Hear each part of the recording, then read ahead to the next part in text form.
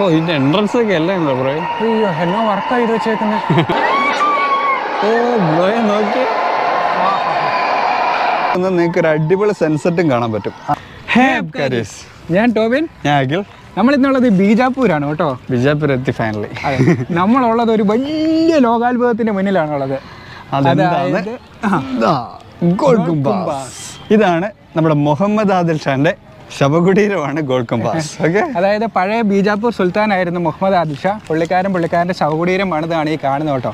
അതായത് ഇതിന് ഡോംസ് എന്ന് പറയുന്നത്, അതായത് താഴെക്കുളത്തിന്റെ ഒരു ശില്പകലയാണ് ഇവിടെ ചെയ്തേക്കുന്നത്. ആ ഒരു റൗണ്ട് കണ്ടോ മേളിലുള്ള ആ റൗണ്ടിനാണ് ഡോം എന്ന് പറയുന്നത്. പിന്നെ 4 സൈഡിലും മിനാരങ്ങള്, സംഭവങ്ങള്. ഫ്രണ്ടിലുള്ളത് പണ്ട് ഇതിന്റെ ഭാഗമായിരുന്നു, പക്ഷെ ഇപ്പോൾ ഉള്ളത് അതൊരു ബ്രിട്ടീഷ് മ്യൂസിയം ആണ്. അതെ. അപ്പോൾ ഇതിന്റെ വിശേഷങ്ങൾ പറഞ്ഞു കഴിഞ്ഞാൽ ലോകത്തിലെ തന്നെ 2ാമത്തെ ഏറ്റവും വലിയ താഴെക്കുട നിർമ്മിതി ഈ ഗോൾ ഗുംബാസ് ആണ് കേട്ടോ. ഇന്ത്യയിലെ 1ാമത്തെ അതാണ് നമ്മുടെ ഗോൾ ഗുംബാസ്. അതിന്റെ ഫ്രണ്ടിലാണ് നമ്മളിപ്പോൾ ഉള്ളത്. പിന്നെയുള്ള കുറെ സീക്രട്സ് ഒളിഞ്ഞിരിക്കുന്ന ഒരു എന്താ പറയാ, ഒരുപാട് മിസ്റ്ററി ഒളിഞ്ഞിരിക്കുന്ന ഒരു പ്രത്യേകതര നിർമ്മിതിയാണ്. അപ്പൊ നമ്മൾ ആദ്യം കാണുന്നത് ഗോൾ ഗുംബാസ് അല്ല, അത് ബ്രിട്ടീഷ് മ്യൂസിയം ആണ്. പെട്ടെന്ന് നമ്മുടെ വയലേക്ക് ഇത് കാണുമ്പോൾ നമ്മൾ കൊട്ടാരം എന്ന് വിചാരിക്കും, പക്ഷെ ഇത് കൊട്ടാരമല്ല, ശവകുടീരായതുകൊണ്ട് നമുക്ക് പെട്ടെന്ന് കൺഫ്യൂഷൻ ആവും.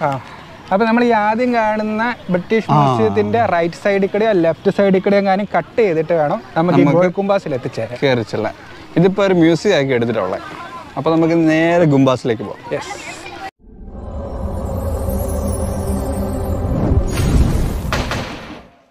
ഇത് ഗോൾ ഗുംബാസിൽ എത്തുന്നതിന് മുന്നേ ഉള്ള ഒരു ബിൽഡിംഗ് ആണ്.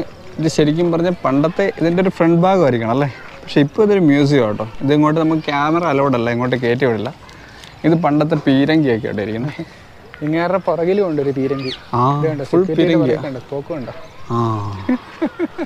കയറി ചെന്ന് അപ്പ വെടി വെക്കുന്ന പുള്ളി പറഞ്ഞേ. എന്നാ വലിയ സാധനമല്ലോ ബ്രോ. അത് ഞാൻ കയറി പോവോ? ആള് കയറി പോവും. അയ്യോ, ഇത് വെച്ചിട്ടല്ലേ പണ്ടവന്മാർ പൊട്ടിച്ചോണ്ടിരുന്നല്ലേ? പിന്നെ അല്ല. ഗോൾ ഗുംബാസിലോട്ട് കയറാൻ വേണ്ടി നമ്മൾ ടിക്കറ്റ് എടുത്തിട്ടുണ്ട് കേട്ടോ. ഒരാൾക്ക് 25 രൂപയെ വരുന്നുള്ളൂ. അതുപോലെ തന്നെ ക്യാമറയ്ക്ക് 25 രൂപയുള്ളൂ കേട്ടോ. അല്ലേ, ഇതാണ് നമ്മുടെ ഗോൾ ഗുംബാസ്. ഇതിൻ്റെ ഫസ്റ്റ് ഒരു കവാടം പോലെയുണ്ട്, അതിനപ്പുറത്തേക്ക് കയറി ചെല്ലണം. ഇത് നമുക്ക് ഈ പുറത്തുനിന്ന് കാണുന്നൊരു ലെവലും നല്ലല്ലോ ബ്രോ. ഇതൊരു 1.5 ബിൽഡിംഗ് ആണ്. എന്താ പറയാ, മിനാരത്തിന്റെ തന്നെ 7 നിലയുണ്ട്. അതിന് മുകളിലേക്ക് ഒരു 2-3 മിനാരത്തിന്റെ ഹൈറ്റോളം കിടപ്പുണ്ട്. പിന്നെ നിങ്ങൾ വിചാരിക്കുന്നുണ്ടാവും ഇത് ലോകത്തിൽ 2ാമത്തെ ഡോംസ് ആണ് ഏറ്റവും വലുത്. ഇതിന്റെ ഫസ്റ്റ് ഉള്ളത് വത്തിക്കാനിലാണ് കേട്ടോ, റോമിലല്ലേ. റോമില്. അപ്പോൾ ഇത് 2014 തന്നെ ഈ ഒരു ഗോൾ ഗുംബാസ് 2014 തന്നെ യുനെസ്കോയുടെ പട്ടിക കയറിയിട്ടുണ്ട് കേട്ടോ. ഹെറിറ്റേജ് ലിസ്റ്റിൽ 2014 കയറിയേക്കുന്ന ഒരു അത്ഭുത നിർമ്മിതിയാണ് കേട്ടോ. അതുപോലെ തന്നെ ഗോൾ ഗുംബാസിൽ വരുന്നവർക്ക് ഇങ്ങനെ ചുറ്റി കാണാനായിട്ട്, അതായത് ഈ മിനാരങ്ങൾക്ക് ചുറ്റുമായിട്ടുണ്ട്. ഈ ഒരു വഴി കൂടിയാണ് ഇങ്ങനെ നമുക്ക് ചുറ്റും കറങ്ങി വരാം ഒരു ചതുരത്തിൽ. റൗണ്ടല്ല, ചതുരം തന്നെയാണ്. ഇത് സ്ക്വയറിൽ ഇരിക്കുന്നുണ്ട്. ഇതേ സ്ക്വയർ ഷേപ്പിൽ തന്നെയാണ് ഇത് ഉണ്ടാക്കി എടുത്തേക്കുന്നത്. അപ്പൊ അതേപോലെ നിങ്ങൾക്ക് അങ്ങനെ പോകണമെങ്കിൽ ഇവിടെ ഇലക്ട്രിക് വെഹിക്കിൾസ് ഉണ്ട്. യൂസ് ചെയ്യുന്നില്ല എന്ന് തോന്നുന്നു. ആണല്ലേ, പൂജയ്ക്ക് മറ്റേ മാലയൊക്കെ ഇട്ട് വെച്ചിട്ടുണ്ട്. ഇനി അതുകൊണ്ടാണ്. പക്ഷെ കൊറോണയ്ക്ക് ശേഷം ഇത് കംപ്ലൈന്റ് ആയി കാണും. പിന്നീട് പണിയെടുക്കാൻ പോയി കാണും. ശരിയായിട്ടുണ്ടാവല്ലേ. അപ്പൊ നമ്മൾ ഗോൾ ഗുംബാസിലേക്ക് എൻട്രൻസ് ചെയ്യാൻ പോട്ടോ. ഇതാണ് നമ്മുടെ ഗോൾ ഗുംബാസ്. ഗോൾ ഗുംബാസിന് ഏകദേശം 600 കൊല്ലത്തോളം പഴക്കമുണ്ട്. 1526 തൊട്ട് 1556 കൊല്ലം വരെ, അതായത് 30 വർഷത്തെ പണിയാണ് ഈ സംഭവം സെറ്റ് ചെയ്യാനുള്ള. 17ാം നൂറ്റാണ്ടിലല്ലേ, 17ാം നൂറ്റാണ്ടിൽ ഇത്രയും ടൈം എടുത്തിട്ടാണ് ഈ സാധനം പറഞ്ഞത്. അന്നത്തെ കാലം ആയതുകൊണ്ട് ഇതൊക്കെ നടന്ന് സാധനം ഉണ്ടാകുമോ. ഇവിടെ തന്നെ ഫ്രണ്ടിലായിട്ടൊരു കുളം കാണാം. ജസ്റ്റ് ഒരു ചെറിയ കുളം അല്ലേ, പ്രത്യേകിച്ച് വലിയ ഒരു ഡെക്കറേഷൻ പോലത്തെ ഒരു സെറ്റപ്പ് ആണ്. വരുന്നവരെ കാലൊക്കെ ആയിട്ട് അങ്ങനത്തെ സെറ്റപ്പ്. നമ്മുടെ ഗോൾ ഗുംബാസിനോട് ചേർന്ന് തന്നെ ഇവിടുത്തെ ഒരു മസ്ജിദും ഉണ്ട്. അത് അവിടെ ആയിട്ടുള്ളത്. അങ്ങോട്ട് നമുക്ക് എൻട്രൻസ് ഇല്ല. അതിനിപ്പോ എന്തൊക്കെയോ ഡാമേജസ് ഒക്കെ ഉള്ളതുകൊണ്ട് ഇല്ല, അതിൻ്റെ കയറ്റുന്നില്ല. ഇല്ല, എൻട്രൻസ് നിർത്തിയേക്കാം. ഇവിടെ ചെരുപ്പ് കൂരി വെക്കാൻ പ്രത്യേക സ്ഥലമാണ്. ചെരുപ്പ് കൂരി വെക്കൽ മാത്രമല്ല, ഇവിടെ ഭയങ്കര സെക്യൂരിറ്റി ചെക്കപ്പാണ്. നമ്മുടെ ബോഡി അടക്കം ചെക്ക് ചെയ്തിട്ട് ഫുൾ സെറ്റപ്പ് ഉണ്ട്. ഓ ഇതിന്റെ എൻട്രൻസ് ഒക്കെ അല്ലേ ബ്രോ. അയ്യോ എന്നോ വർക്കായിട്ട് വെച്ചേക്കുന്നത്. ഓ കരിങ്കല്ലാണെന്നാണ് വിചാരിക്കുക. അതിന് മണ്ടക്ക് കയറ്റി വെച്ചേക്കുന്നത്. ചില്ലറ പണിയൊന്നുമല്ല ചെയ്തേക്കുന്നത്.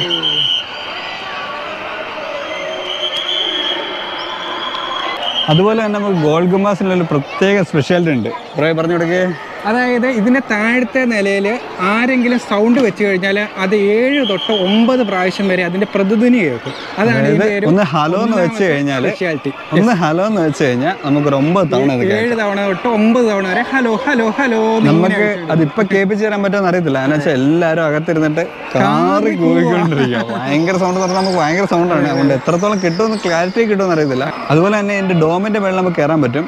അവിടെ കയറുമ്പോൾ വേറൊരു സ്പെഷ്യാലിറ്റി അവിടെ ഉണ്ട്. അത് അവിടെ ചെല്ലും പറഞ്ഞു.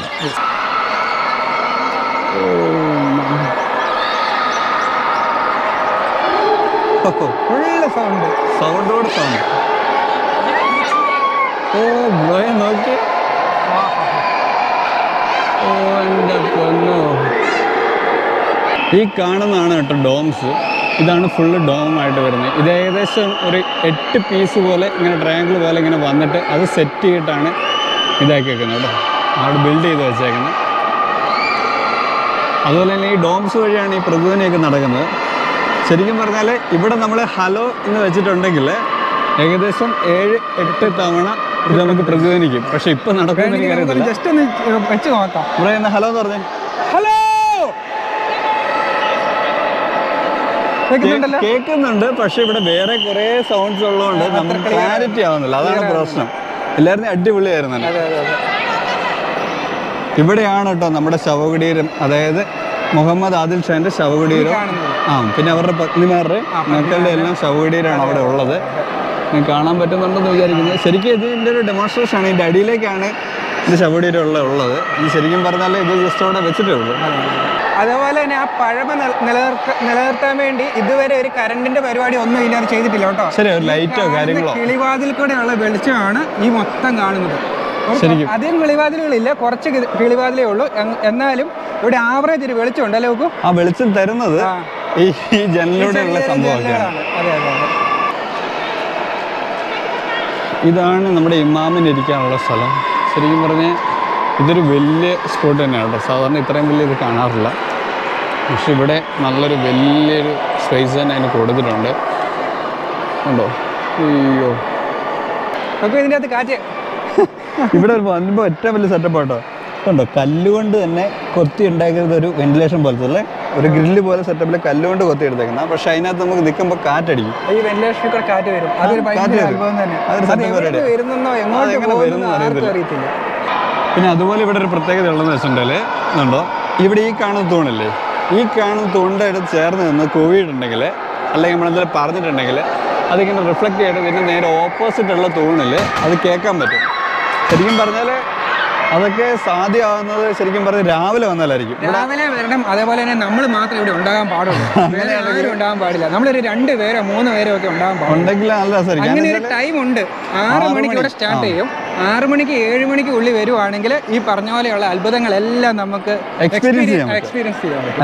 6 മണിയൊക്കെ ആകുമ്പോൾ 6 മണി ടു 7 മണി ആ സമയത്തൊക്കെയാണ് നിങ്ങൾക്ക് ഇതെല്ലാം കാണാനും ഇവിടെ ഇത്രയും കൂടുതൽ ജനങ്ങളൊന്നും ഉണ്ടാകാൻ ചാൻസ് ഇല്ല. നിങ്ങൾക്ക് ക്ലിയർ ആയിട്ട് ഇത് എക്സ്പീരിയൻസ് ചെയ്യാനും എൻ്റെ എക്കോ ഒക്കെ എത്ര വരുന്നുണ്ടെന്നും ഒക്കെ അറിയാൻ പറ്റും കേട്ടോ.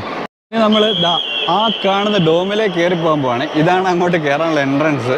ഇതുവഴി നമ്മളിങ്ങനെ നടന്ന് കയറണം. നമ്മൾ പറഞ്ഞ രണ്ടാമത്തെ അത്ഭുതമാണ് കേട്ടോ ഈ കാണുന്നത്. വെസ്പറിംഗ് ഗാലറി. ഓ, ഇതൊരു വലിയ കോട്ടയ്ക്കകത്തോടെ ഒക്കെ പോകുന്നല്ലോ അവരെ. ഇത് നമ്മൾ അപ്പുറത്തുനിന്ന് കണ്ട മിനാരങ്ങളാണ് കേട്ടോ. ഈ ഓരോ മിനാരത്തിനും ഓരോ ഡിസൈൻസ് ആണ് അവർ കൊടുത്തേക്കുന്നത് കേട്ടോ. ആദ്യത്തെ മിനാരം. ഇനി നമ്മൾ രണ്ടാമത്തെ മിനാരത്തിലേക്ക് കയറണം. വലിയ കല്ലുകൾ കൊണ്ടുള്ള മിനാരങ്ങളാണ്, സ്റ്റെപ്പുകളാണ് വെച്ചേക്കുന്നത്. നമ്മൾ വീണ്ടും അടുത്ത മിനാരത്തിലെത്തി, 2ാം നിലയിൽ. അപ്പോൾ കണ്ട് ഇവിടെ വേറെ ഡിസൈനായി കണ്ടോ. നമ്മുടെ ഇന്ത്യക്കാർക്ക് വരുന്ന കണക്കേടാക്കിയിട്ട് പ്ലീസ് ഡോണ്ട് സ്പിച്ച് ഹിയർ. ഒരുപാട് ആൾക്കാർ പാക്കുകളൊക്കെ ചവച്ചിട്ട് ഇവിടെ അങ്ങനത്തെ വെച്ചിട്ട് അത് തന്നെയാണ് ശരിക്കും ഒരു സെക്യൂരിറ്റി ചെക്കപ്പിൽ അവർ ലഹരി ഐറ്റംസ് ഒന്നും പ്രത്യേകം പറയുന്നുണ്ട്. നിങ്ങൾക്ക് മിനാരങ്ങളുടെ ഒരു 5ാമത്തെ നിലയിലെത്തുമ്പോൾ തന്നെ ഏകദേശം നമ്മുടെ ഗോൾ ഗുംബാസിൻ്റെ ഭംഗി ആസ്വദിക്കാൻ പറ്റും കേട്ടോ. 6ാമത്തെ മിനാരത്തിലേക്ക് എത്തുമ്പോഴത്തേക്കും നിങ്ങൾക്ക് ഇവിടെ ഒരു ചെയറൊക്കെ കാണാം. എന്നുവെച്ചാൽ ഓൾമോസ്റ്റ് എല്ലാവരും നടന്ന് മടുക്കൂലാത്തവരാരും ഉണ്ടാവൂല. അതിൻ്റെ ഒരു പ്രധാന കാരണം എന്താണെന്ന് വെച്ചാൽ ഇതിനെ നട കെട്ടിയേക്കുന്ന ഭയങ്കര ഹൈറ്റില്ല. എന്നാൽ ഓരോ കല്ലിനും നല്ല സൈസ് ഉണ്ട്. നമ്മൾ അവസാനത്തെ സ്റ്റെപ്പാണ് കയറാൻ പോകുന്നത്. ഇതോടെ കഴിഞ്ഞാൽ നമ്മുടെ ഗോൾ ഗുംബസിൻ്റെ വിസ്പറിംഗ് ഗാലറി ഡോമാണ് കാണാൻ പോകുന്നത്. ഇതിനകത്താണ് വിസ്പറിംഗ് ഗാലറി. ഓ എൻ്റെ ദൈവം, എന്ത് വലുതല്ലേ. അന്യായ ഡോം. ഓ വിസ്പറിംഗ് ഗാലറിയിലോട്ട് കയറാൻ പോവാ. വിസ്പറിംഗ് ഗാലറിയിലോട്ട് കയറുന്നതിന് മുമ്പ് കാണുന്ന ഒരു കാഴ്ച എന്താണെന്ന് വെച്ചാൽ ഒരു പാമ്പ് പത്തി വിടർത്തിയ പോലെ, അതായത് ഇതിനെ ഒരു എന്താ പറയാ ബലപ്പെടുത്തിയേക്കുന്നതാണ് ഈ ഡോമിനെ. ഈ ഡോമിന്റെ ഏറ്റവും വലിയ സ്ട്രെങ്ത് ആണ് ഈ സാധനം. ഈ പാമ്പ് പത്തി വിടർത്തിയ ഒരു സെറ്റപ്പിൽ സെറ്റപ്പ് പണിയല്ലേ. അതിനിടയ്ക്കൂടെ താണ്ട് ഒരു ചെറിയ ഇടനാഴി.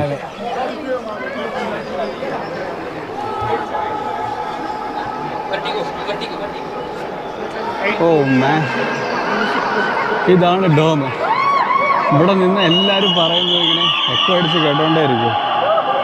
എൻ്റെ പൊന്നു, അതായത് വിസ്പറിംഗ് ഗാലറി എന്ന് പറയുമ്പോൾ ഇതിന്റെ ഒരു പ്രത്യേകത എന്താണെന്ന് ചോദിച്ചാൽ വിസ്പറിംഗ്, അതായത് നമ്മൾ ചെവിയിൽ പോയി പറയുന്ന കാര്യങ്ങൾ വരെ അപ്പുറം നിൽക്കുന്നവർക്ക് കേൾക്കാം. അതാണ് ഇതിന്റെ പ്രത്യേകത. ഇവിടെ ഒരു ചെയറുണ്ട്, ഞാൻ കാണാൻ പറ്റുന്നുണ്ടായിരുന്നില്ല. ഈ ചെയറിന് നേരെ ഓപ്പോസിറ്റ് അവിടെ വേറൊരു ചെയറുണ്ട്. നമ്മൾ ഇവിടെ ഇരുന്ന ഒരാൾ കാര്യം പറഞ്ഞു കഴിഞ്ഞാൽ ശരിക്കും ഇത് അപ്പുറത്തും കേൾക്കും. പറയുന്ന ഓടിപ്പോയി അപ്പുറത്ത് ഓടിച്ചില്ല. ബ്രോ ഇവിടുന്ന് അങ്ങോട്ട് ഓടുന്നുണ്ട്. ശരിക്കും ഇവിടെ നിൽക്കുമ്പോൾ ഉണ്ടോ, പ്രത്യേകിച്ച് സെക്യൂരിറ്റി ഗാർഡ്സോ അങ്ങനത്തെ വലിയ നെറ്റോ കാര്യങ്ങളോ ഒന്നുമില്ല. ശരിക്കും പറഞ്ഞാൽ ഇവിടുന്ന് അങ്ങോട്ട് നമ്മൾ വളരെ കെയർഫുള്ളായിട്ട് നിൽക്കണം. മനസ്സിലുണ്ടോ, താഴോട്ട് പോയിട്ടുണ്ട് ഒറ്റ അടിക്കാൻ നമ്മളെ പോകും. അധികം ഇതൊന്നുമില്ല അങ്ങോട്ട് പോകാനായിട്ട്. ഇതാ ബ്രോ അവിടെ ഇരിപ്പുണ്ട്. അടിപൊളിയായിട്ട് കേൾക്കടാ. എന്റെ പൊന്നു ബ്രോയെ, നീ കേൾക്കാവോ? എന്നാ ഉണ്ട്? എന്നാ പറയാനാടാ, നന്നായിട്ട് ഇരിക്കുന്നു. എന്റെ പൊന്ന് മടുത്തോ? ആ പൊട്ട സെക്യൂരിറ്റി അതിലൊക്കെ കറങ്ങിച്ചിട്ട് വരുന്നുണ്ടല്ലോ. അയ്യോ ബ്രോയെ, എന്നെ ക്ലിയർ ക്ലിയർ. ഇതാ ഭിത്തിന്റെ സൈഡ് കൂട്ടിയിട്ടുണ്ടല്ലോ. ഹെഡ്സെറ്റിൽ നമ്മൾ സൗണ്ട് വരില്ലേ ശരിക്കും? അതേപോലെയാണ്. അത്ഭുതം തന്നെ കേട്ടോ. എന്റെ പൊന്ന് അടിപൊളി. നിങ്ങൾക്ക് അറിയാത്തല്ലോ എന്താ പറയാ, മൈക്കിന് അടുത്ത് കേൾപ്പിച്ചേരാ. ഇത് എക്സ്പീരിയൻസ് ഒരു സംഭവത്തിനാടോ. എന്റെ പൊന്നോടാ, പറഞ്ഞപ്പോ ഇത്ര വിശ്വസിച്ചില്ല കേട്ടോ. അനുഭവിച്ചില്ല. ഇതിപ്പോ നമ്മളിവിടെ ജസ്റ്റ് ഒന്ന് പറഞ്ഞിട്ടുണ്ടെങ്കില് എല്ലാം ക്ലിയർ ആയിട്ട് അവിടെ കിട്ടുന്നത്. നമ്മൾ ശരിക്കും ബെഞ്ചിലിരുന്നിട്ട് ഓപ്പോസിറ്റ് കേട്ടാൽ നമുക്ക് ഇതിന്റെ ഒരു എഫക്ട് തരുള്ളൂ. എന്റെ പൊന്നോ എടോ, എന്റെ പൊന്നോടോ. ഞാൻ പതുക്കെ പറയാ, പതുക്കെ. ആ സെക്യൂരിറ്റി നിന്റെ അടുത്തോട്ട് വരുന്നുണ്ടല്ലോ. ആ സെക്യൂരിറ്റി വരുന്നുണ്ട്, പക്ഷെ കുഴപ്പമില്ല മച്ചാൻ. 6 മണി വരെ സമയമുണ്ട്. Okay sir. എന്റെ പൊന്നെ, ഇത് അടിപൊളിയായിട്ടോ. ഞാൻ ഇങ്ങോട്ട് വരാം.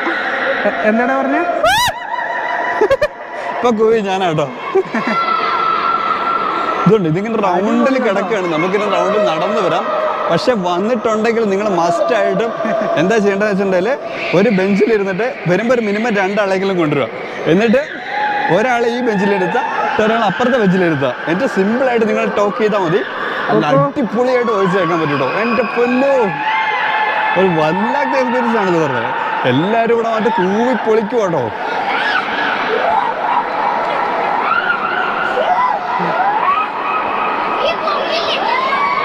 അന്യ എക്സ്പീരിയൻസ് അല്ലേ? ഞാനും ഞെട്ടിപ്പോയി. ഞാൻ നോക്കുമ്പോ നിങ്ങൾ എന്റെ അടുത്തിരുന്നിട്ട് വർത്തമാനം പറഞ്ഞ ആൾക്കൊരു ഫീല്.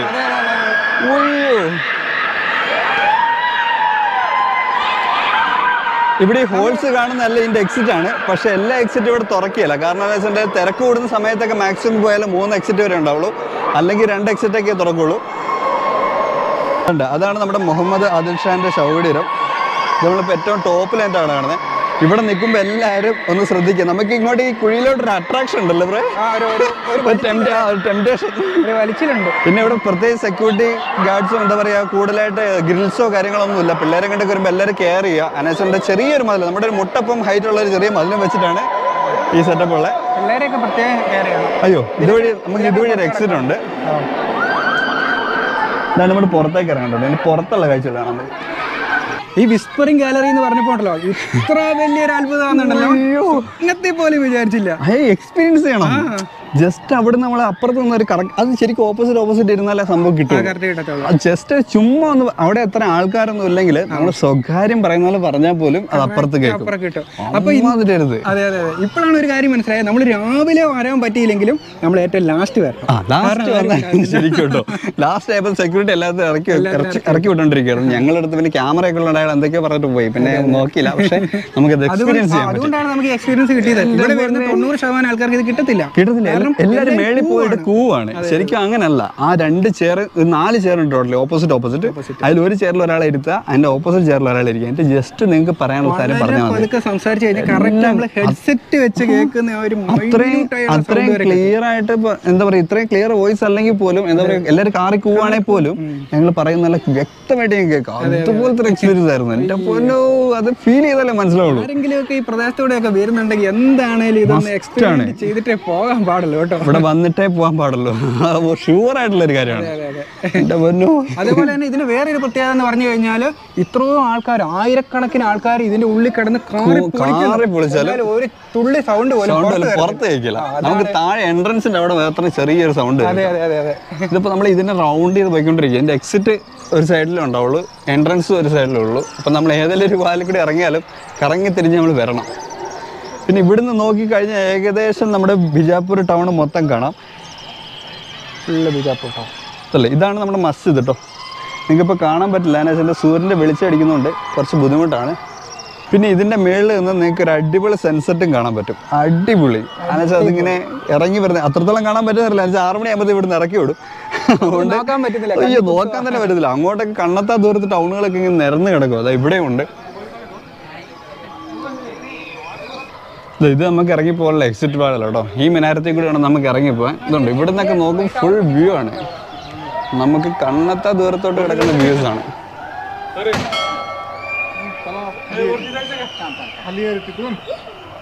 അപ്പൊ ബ്രോ ഇറങ്ങാൻ പോവാണ്. ഇത് കേറുന്നതിനേക്കാളും പണിയാണ് ഇറങ്ങാൻ. ബലം പിടിച്ച് ഇറങ്ങുമ്പോൾ ഒരു പ്രത്യേകത ഇറങ്ങുമ്പോ കറക്റ്റ് തല താന്നാന്ന്. ഇവിടെ ഓരോ തട്ടുണ്ട്, പക്ഷെ നമ്മൾ ഇറങ്ങുമ്പോ കറക്റ്റ് ആയിട്ട് നമ്മുടെ കാല്, പക്ഷെ അടുത്ത കാലം ഇറങ്ങുമ്പോ അത് പോകും. ഓരോ പണിത്തരങ്ങളല്ലേ. അതെ. അങ്ങനെ നമ്മൾ മിനാരങ്ങളുടെ ഏറ്റവും താഴ്ഭാഗത്ത് എത്തിയിട്ടുണ്ട്, ഏറ്റവും അടിവശത്ത്. നമ്മൾ ഇതിൽ ഇങ്ങനെ കേറി പോണം. എന്നിട്ട് നമ്മൾ നേരത്തെ താഴെ നിന്ന് മുഹമ്മദ് ഷാദിൽ ഷാൻ്റെ ശവകുടീരത്തിനടുത്ത് എത്തിയിട്ടുണ്ട്. വീണ്ടും കുറച്ച് ഇരുട്ടായി തുടങ്ങി. ലൈറ്റ് പോകുമ്പോൾ എന്നാ വ്യത്യാസമല്ല ബ്രോ? അതെ. പെട്ടെന്ന് ഇങ്ങ് ഇരുട്ടാവുന്നുണ്ട് കേട്ടോ. എല്ലാവരും എക്സിറ്റ് ആക്കി തുടങ്ങിയിട്ടുണ്ട്. ബ്രോ ഇപ്പം ഇവിടെ ആരുമില്ല. ഒന്ന് ഹലോ എന്ന് പറഞ്ഞേ. ഹലോ, ഉറക്കെ ഹലോ. 4 തവണ എനിക്ക് എണ്ണാൻ കിട്ടി. എനിക്ക് 6 തവണ. ഞാൻ പറയാ ഹലോ. മറ്റേ ഞാൻ പറയാം ഹലോ.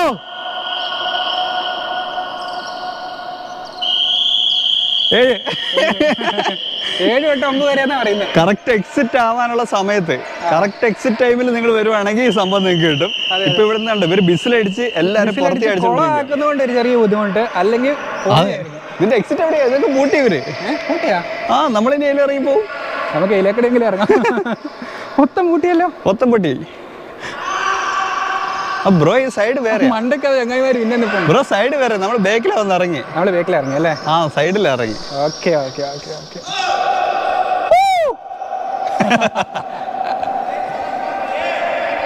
ഓക്കെ, നമ്മളപ്പോ എക്സിറ്റ് ആവോട്ടെ അതിനകത്ത്. നേരെ അത്ഭുത നിർമ്മിതിയിൽ നിന്നും പുറത്തേക്ക്. അയ്യോ, അടിപൊളിയായിരുന്നു. അന്യായം എന്നൊക്കെ പറഞ്ഞ ഇതാണ് അന്യായം.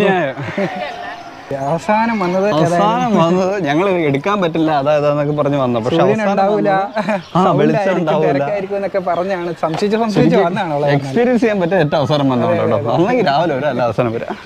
നമ്മളിപ്പോൾ ഗോൾ കുംബാസിൽ നിന്ന് പുറത്തിറങ്ങി. ഇനിയിപ്പോൾ ഇതിൻ്റെ പുറത്തൂടെ ഇതാണ്ട് നമുക്ക് ചുറ്റിനും നടക്കാനുള്ളൊരു വഴിയുണ്ട്. ഇതുവഴി പോയിട്ട് നമുക്ക് ചുറ്റിനും നടന്നിട്ട് നമുക്ക് നമ്മുടെ ഗോൾ കുംബാസ് കാണാൻ പറ്റും കേട്ടോ. അതായത് ശരിക്കും പറഞ്ഞു കഴിഞ്ഞാൽ ഇവിടുന്ന് നമ്മൾ നോക്കുമ്പോൾ ഇതിൻ്റെ 2 മിനാരേ കാണത്തുള്ളൂ. ഏത് വശം നോക്കിയാലും കാണാൻ പറ്റില്ല. പക്ഷേ ഇതിൻ്റെ ഒരു ആംഗിളിൽ ചെന്ന് നമുക്ക് 3 മിനാരങ്ങൾ കാണാൻ പറ്റും. ഗോൾ കുംബാസിനെ കാണാൻ പറ്റും. അതും തേടിയാണ് ഞങ്ങളുടെ യാത്ര. പക്ഷെ ഇവിടെ പുൽത്തകടിയൊക്കെ വെച്ച് ഫുൾ സെറ്റപ്പ് ഒക്കെയാണ് വെച്ചേക്കുന്നത്. അപ്പുറത്ത് മയിലിനെ അങ്ങണ്ടായിരുന്നടാ. ആ, മയിലുണ്ട്. നമ്മളിപ്പോൾ ഗോൾ കുംബാസിൻ്റെ ഏകദേശം 3 മിനാരങ്ങൾ നമുക്ക് ഒരേപോലെ കാണാവുന്ന ഒരു ആംഗിളിൽ വന്നിട്ടാണ് നമ്മളിപ്പോൾ ക്യാപ്ചർ ചെയ്യുന്നത്. ഏകദേശം അടിപൊളിയല്ലേ ബ്രോ? അടിപൊളി സെറ്റപ്പ്, ഒരു രക്ഷയില്ല. ഇതൊക്കെ കാണുമ്പോൾ നിങ്ങൾ വിചാരിക്കും ഇതൊക്കെ ഇന്ത്യക്കാരുടെ തലയിൽ ഉദിച്ച ബുദ്ധിയാണെന്ന്. അങ്ങനെയല്ല കേട്ടോ. ഇത് ശരിക്കും പറഞ്ഞാൽ ഒരു പേർഷ്യൻ നിർമ്മിതിയാണ്. ഒരു പേർഷ്യൻ എഞ്ചിനീയർ ആണ് ഇത് രൂപകൽപ്പന ചെയ്തത്. അതായത് ഇതിന്റെ ശില്പി. യെസ്. നിങ്ങൾ വിചാരിക്കണ്ടോ ഞങ്ങൾ ഇറങ്ങിയിട്ട് ഈ പുൽത്തകടി കൂടി എന്നതിന് നടക്കുന്നത്? സംഭവം ശരിക്കും പറഞ്ഞാൽ ഈ സംഭവം കണ്ടോ, ഇത് ശരിക്കും ഞങ്ങൾ വിചാരിച്ചത് ജയിലാന്നാ. പണ്ട് നേരത്തെ ഒരു 40 പോയപ്പോൾ നമ്മൾ പറഞ്ഞത് ജയിലാന്ന് പറഞ്ഞു. അങ്ങനെ അല്ലായിരുന്നു എന്നുള്ള ഒരു വസ്തുത ഇവിടെ വന്നപ്പോഴാണ് മനസ്സിലാക്കി. ശരിക്കും പറഞ്ഞാൽ ഇത് കുതിരാലയമാണ്. കുതിരാലയം പണ്ട് രാജാക്കന്മാരുടെ കുതിരകളെ കെട്ടിക്കൊണ്ടിരുന്ന സ്ഥലമാണ് അത്ര ഇത്. ഇപ്പൊ ഇതൊക്കെ മാറി കേട്ടോ. ഇപ്പൊ ഇവിടെ വെച്ചേക്കാണ് അവരുടെ ടോയ്ലറ്റ്സും അല്ലാതെ എന്താ പറയാ സാധനങ്ങൾ സിമെന്റ് ചാക്കും മണൽ ചാക്കൊക്കെ എടുത്ത് വെച്ചേക്കണം. ആ ഒരു സെറ്റപ്പിലേക്ക് എത്തിയിട്ടുണ്ട് ഇപ്പം. അബ്കാരീസ് അങ്ങനെ നമ്മൾ ഗോൾ കുംബാസിൽ നിന്ന് പുറത്തിറങ്ങി. പിന്നെ ഇതിന് ചെറിയൊരു ഹിസ്റ്റോറിക്കൽ പ്ലേസ് സംഭവമുണ്ട്. എന്താ വെച്ചിട്ടുണ്ടെങ്കിൽ നമ്മൾ കഴിഞ്ഞ വീഡിയോയിൽ കണ്ട ഇബ്രാഹിം റോസ് ഇല്ലേ, അത് ഈ മുഹമ്മദ് ആദിൽ ഷാൻ്റെ അച്ഛനായ ഇബ്രാഹിം ആദിൽ ഷായുടെ ശവകുടീരമാണ് നമ്മൾ കഴിഞ്ഞ വീഡിയോ കണ്ടത്. ഇത് ശരിക്കും പറഞ്ഞാൽ അച്ഛനേക്കാളും വലിയ ശവകുടീരം വേണമെന്ന് വാശി പിടിച്ച് മകൻ, അതായത് മുഹമ്മദ് ആദിൽ ഷാ പണിത ശവകുടീരമാണ് ഗോൾ കുംബാസ് കേട്ടോ. ഇനി ഇങ്ങേരുടെ മകനുണ്ട്, അതായത് ഇപ്പം മുഹമ്മദ് ആദിൽ ഷാ. ഈ മുഹമ്മദ് ആദിൽ ഷായുടെ മകൻ വേറെ ഒരു ശവകുടീരം പണിതായിരുന്നു. അത് അലി ആദിൽ ഷാ സെക്കൻഡ് എന്നാണ് പുള്ളിക്കാരൻ്റെ പേര്. പക്ഷേ ഇത്രയും വലിയ ഇതിനെക്കഴിഞ്ഞും വലുതാണ് പുള്ളിക്കാരൻ പണിത് വന്നതെങ്കിലും അതിൻ്റെ പണി പൂർത്തിയാക്കാൻ പറ്റിയില്ല. ബാരാ കമാൻ എന്ന് അറിയപ്പെടുന്ന ഒരു നിർമ്മിതിയും കൂടെ ഈ ബീജാപ്പൂർ ടൗണിലുണ്ട്. അത് നിർമ്മിതി പൂർത്തിയാക്കാൻ പറ്റാത്തതുകൊണ്ട് ഞങ്ങളത് കാണാൻ പോകുന്നില്ല. ഏതായാലും അങ്ങനെ ഒരു അത്ഭുതവും കൂടി ഉണ്ട്. അപ്പം ഈ ഈ ബാരാ കമാൻ വന്നിരുന്നു എങ്കിൽ ബാരാ കമാൻ്റെ നിഴല് കാരണം ഈ പറയുന്ന ഗോൾ കുംബാസ് കാണാൻ പറ്റത്തില്ല എന്നാണ് ഒരു ഐതിഹ്യം പറയുന്നത്. അതായത് ഇവിടുന്ന് 2 കിലോമീറ്റർ മാറിയിട്ട് കണ്ടോണുള്ളത്. അത്രയും വലുതായിരിക്കും അത്. അപ്പൊ ആ നിഴല് കാരണം ഗോൾ കുംബാസിൽ വെട്ടം കിട്ടത്തില്ല, നിഴലടിക്കും എന്നുള്ള ഒറ്റ കാരണം കൊണ്ട് അതിന്റെ പണി നിർത്തി വെപ്പിച്ചു. അങ്ങനെയാണ് ഉള്ളത്. അപ്പൊ എന്തായാലും ഗോൾ കുംബാസിലെ വിശേഷങ്ങൾ എല്ലാവർക്കും ഇഷ്ടപ്പെട്ടു വിചാരിക്കും. നമ്മൾ ഈ വീഡിയോയുടെ വെച്ച് വൈൻഡപ്പ് ചെയ്യാണ്. Bye bye.